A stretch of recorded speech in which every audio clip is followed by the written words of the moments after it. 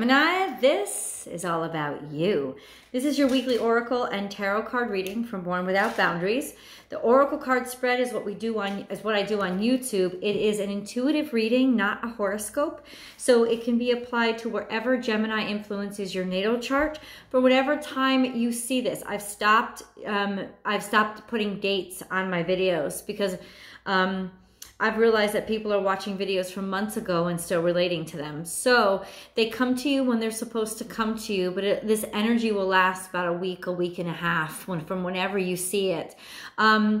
Please know that I do make a new Gemini video every single week, however, so if you want the videos fresh off the press, please do subscribe to the channel, help the channel grow, and get your videos as soon as I upload them by clicking that notification bell. So let's get into your reading. Remember, there's always an extended reading. There's always a tarot card reading that articulates, dives a little bit deeper, and personalizes the reading we start with on YouTube, and that includes a romance reading always as well. Ooh, Gemini energy.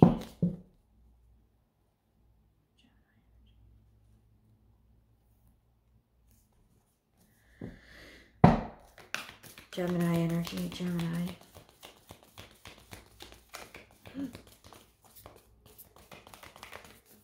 A little bit of melancholy, a little bit of doing something that's right, even if it's hard, a little bit of nostalgia, looking back.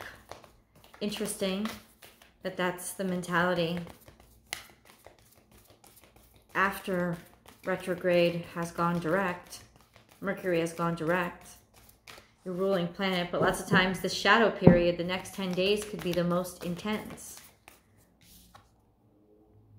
Open to infinite possibilities, but it's coming up upside down. So essentially, 5 + 9 is 14, change. What you want attention for, or what catches your attention, has shifted. It's almost shifted from being the star to putting the star and making the star shine on somebody else. There's an energy of emotional attachment and connection, of not necessarily wanting a lot of changes or opportunities to come at you right now. Being quiet. It's like you're in a quiet space. This is Aquarius energy. And where is Aquarius now? Aquarius. No, where is Aquarius now? What is in Aquarius now? Mercury is in Aquarius now. There's a conscientiousness that's sort of activated something inside of you that is creating that sense of nostalgia and that sense of speaking up for or speaking in defense of somebody else, using what you have to promote or give gifts to others. But it wouldn't be just general others. It would be somebody that you already really care about. It's like you want the focus to be on somebody that you love a great deal. It could be a child, it could be a best friend, it could be a lover, it could even just be somebody that you admire and you want the world to pay more notice to them. This is using whatever charisma you have or whatever influence you have to light their flame, or to shine the light on them, like take the spotlight from yourself to somebody else. Time to let go and surrender now. These are both energies happening simultaneously. The energy of something that's stabilizing you to let go. It's hurting you to let go. This is a difficult time for you. Like I said, it's not necessarily a bad feeling. This is the energy that I'm getting, and this may not be your situation, but understand the energy of the metaphor. Gemini, this is like you being sad. Your child is, you're watching your child leave for college. And it's not a sad moment, it's a happy moment. You know, there's wonderful things happening. Nothing bad is happening to them, but it's sad because like this stage in your life is going away. So you may not even have a child. You may be 20 years old. You know, you may not even have a significant other right now. But there's a sense of something shifting in your life that you're happy is moving on. You're happy you're moving away from. But simultaneously, it's hurting. It's sad, and you've been seeing it coming or knowing that it's been coming for a while, and every little day was another goodbye, and now the final goodbye is here. Surrender now. Just let it go. Like a moth to a flame, let it go. Dive right in. Dive right into that flame. This is Sagittarius energy. So it's an interesting kind of energy between you and Sagittarius. It's this sense of, you know, air could feed the fire. The sense of your sensibility to know how to talk to individuals could fuel Sagittarius's ability to be able to always gather groups of people around them and talk to the crowd, you know? Certainly, and this could be maybe you're helping somebody out, maybe you're helping, but like I said, you're helping gather a crowd around somebody else. And maybe it's making you remember a time in your life when this was all happening to you. There's a sense of realizing that, almost like seeing your dreams coming true through somebody else. But not in a bad way, in a way that you're proud. You're actually happy. It's not something that you're mad about. It's just a little bit melancholy. Let's get into this. Act as if. Yeah, just fake it till you make it. Sort of going along with the flow right now. Pretending that you're okay when maybe you're not, or just sort of trying to blend in, not stand out so that somebody else could simultaneously have the spotlight. You're trying to blend, maybe you're trying to duck, maybe you're trying to, but I don't think it's nefarious. I think it's simply that you're trying to not be the star here. You're trying to not be the one that everybody comes to and everybody runs to. You want the focus on either you want to focus people's attention on somebody else or something else. Set healthy boundaries is your central energy. This is Cancerian energy of being burdened, feeling a great deal of burden, a great deal of responsibility, and maybe taking too much on yourself, Gemini. So if you feel heavy, it's because of all these emotions and these standards or obligations that you've set for yourself. You're taking a lot more on you than you normally would because you care and love somebody so much. This is the energy of pure and true unconditional love. This is heart, healing your heart, making your heart happy. See, over here, it's like time to let go. Something is gnawing on your heart and hurting. Right? And it's almost like you want to burn it off, to burn the hurt away and pretend like nothing is happening. But it's almost like people could see how hurt you are on the outside. They could see the burden in your eyes. They could see how heavy this is weighing on you, even though it's almost like you're acting like it's not. But hey, you know what? This is also energy of taking care of somebody, because this is Cancerian energy, giving your full self to the protection and love of somebody else. This is unconditional love. So you are never alone. Oh, you could be experiencing somebody doing this for you. Like this all could be happening to you. Somebody giving you the best and shining the light on you. There is always enough. There's enough to go around. There's a sense of finally learning that it doesn't have to be one or the other. You can share the spotlight and still shine as bright. This is Piscean energy, a lot of emotions, or you're sharing each other's emotions. The two of you have the same feelings for each other. It's more than just you that's being emotional. So there is an emotional connection here, a psychic connection. This energy of maybe falling in love really, really quickly, like Pisceans are known to do, but it's mutable energy, so it's changing and it's shifting, and there's an essence of going with the flow and being really open and receptive and really social. So maybe being loved by many, or healed by many, or healing many. But I think this is more more intimate than that, I want to say. But there's a lot of this mutable energy. There's Sagittarius and Pisces here. Water and fire, a lot of feeling and a lot of passion, Gemini.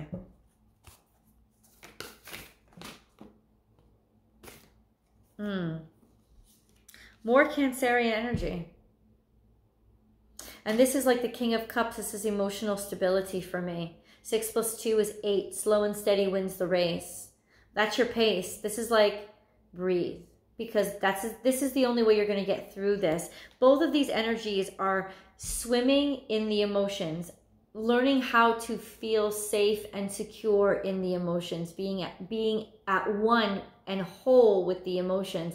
This is sort of just accepting the emotions, and this is like going with the flow. Don't push yourself. Don't rush yourself. Take it slow. Or you wanting things to slow down so that you don't have to, so that the hurt kind of decreases. Like I said, this isn't something terrible happening. Make your dreams real. This is the energy of awakening and spell casting, sort of creating the future, designing your future or designing somebody else's future. This is coming together. Love is being made. Love is in the air. Wow. Maybe somebody not telling you or hiding their emotions from you, having hid their emotions for you for a while, or you having hid your emotions from somebody for a long time, basically because you weren't ready. You weren't ready. And you weren't sure that there was any possibility or potential with this person.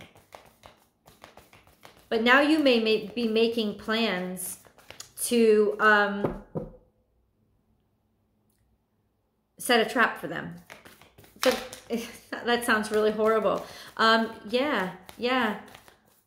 Keeping something secret, trying to make something look like it isn't something else, trying sort of to cover up something that's hidden. So what I'm looking at here is this is Piscean energy too, turn knowledge into wisdom. It's almost like you're covertly trying to collect information so that you can build the right argument or build the right conversation or know somebody well enough to have these conversations with them in order to break down walls and break through and get a desired result. And this is know your path. So the energy of 9, something coming to a head, being realized, something being realized, somebody realizing that it's either you or them, somebody realizing that whoever was hiding out, collecting this information, they're finally realizing you, they're finally seeing, they're finally basically understanding your plans and your designs, or their plans and their designs are coming out into the open. Once again, I see spider, which can be very manipulative and poisonous, toxic energy. I see the moon card, Pisces card, the wolf card, which can be very kind of shady or hidden or aggressive energy. I see the skunk card, which is trying to cover up stink in a flowers. Know your worth, though. So this is all to... But I honestly don't feel any sort of, like I said, nefarious or malicious vibe to this. I just see that something has been in motion and it has been under wraps that you haven't been wanting to share or wanting to come out. And now it's coming out. It's just being discovered. This could be discovering somebody's been watching you online. But it wouldn't be like, oh God, that person wants me. It would be like, why didn't they just tell me? I don't understand. This is somebody who is very defensive. Like there's a lot of Cancerian energy here. I'm not saying you're dealing with a Cancerian. Let me tell you what that means is that Cancerians are notorious for not being able to make the first move, because Cancerians and Scorpios especially don't ever want to be vulnerable. So sometimes lots of times they hold back their feelings and they don't say what they want to say. They don't communicate it. And then they get angry because they're like, well, why didn't you know what I was feeling? And as a water sign, they expect you to just know because they could just know. They could feel other people's feelings without saying them, but that's not how everybody communicates. And there's all that rigmarole and like chasing your tail that happens between air signs and water signs. That's just the natural flow of things. It's like the water sign thinks they're behaving okay, and the air sign doesn't think so. Or the water sign thinks the air sign is behaving too cold when the air sign's just saying what they feel. And it just goes around like a dog chasing its tail, and it can make everybody involved I just saw 444. So the angels are surrounding us, trying to give us stability and balance. This is a sense of finally trying to figure out how to speak to somebody that doesn't speak your language. So it's like any kind of intel that they were collecting, they're admiring you. And this is not somebody that you'd be upset finding out that they're admiring you. Like you want their attention. It's almost like you want their attention, but somebody doesn't want to be seen. Remember the energy I was saying? You just don't want to be seen. You want the attention and focus to be on somebody else. Well, it could be their energy as well, is that they don't want to be seen, but they can't take their eyes off you. They're being defensive, but they're still very loving. This is not an energy of malice being planned or plotted. This is admiration, but awkwardness of not knowing how to communicate what you feel. So it could be you, it could be them. Shoot, it could be the both of you. But this is definitely energy of not being ready to be exposed. So, like, it's gnawing at somebody's heart. They want to throw themselves in, but they're still hiding. There's a challenge here. There's a tension. There's a tension, you know, of internal tension of between what this person wants and what they're ready to allow. Hold on. Let me turn the camera around so we can review the cards.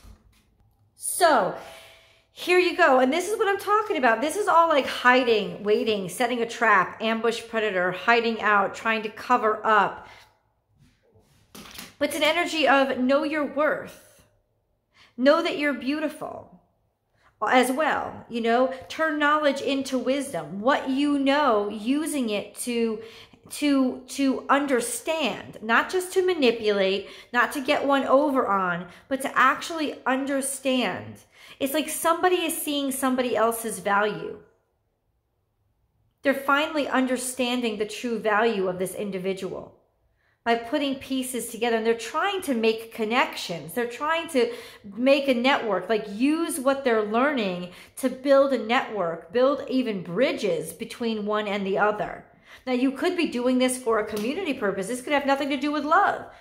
I don't think it's have to do with work, because this is more about the care of, the protection of, the giving to, the taking hold, like taking responsibility for the health, the happiness of somebody else. Because this is definitely the energy of love, whether it's community love, big love, or one-on-one love. This is an energy of just wanting the best for somebody, but not necessarily knowing how to go about showing them that. Because something's been bothering you. Time to let go and surrender now. Surrender. You know what you're being called to do? Stop hiding. Come out of hiding because it's too burdensome. These boundaries here they're bad boundaries because they're not healthy. Set healthy boundaries. Armadillo comes out because look, central energy it's weighing me down too much. It's burdensome. Gemini, it's time to just let it out. Speak, say, this is the moment. Mercury is going direct. This is the time. It's like, I understand that things have been jumbled and it wasn't a good time to communicate. You're overburdening yourself now. You're holding too much in, or you're dealing with somebody who's holding too much in and it's hurting. And I feel like this person is going to have to almost crash and burn and basically explode before they finally open up. Because like that's usually what it takes when there's this Cancerian energy of just deciding, insisting on holding back and withdrawing until it gets so bad and things start, you know, and then things start really being terrible. And then you're like, well, but I didn't really mean that. You know, that kind of energy. Say what you need to say now. Come out of that shell. Set healthy boundaries. And sometimes healthy boundaries are no boundaries at all. You know, it's when do you just put a screen door in and when do you build another Great Wall of China? This is like putting heavy armor on like a Great Wall of China when you don't need it. It's like it's time to take it off and just admit to your emotions. Say what you are. Say what you feel, right? There's this energy of maybe it's staining or tainting or a tarnished reputation that we've been talking about for a while that has basically suppressed you and almost made you not comfortable being who you are. This is you coming back. Let's go over to the extended. I want to see what tarot has to say. And you're going to get your romance reading as well. That link is in the description box below, Gemini. I'll see you guys over there.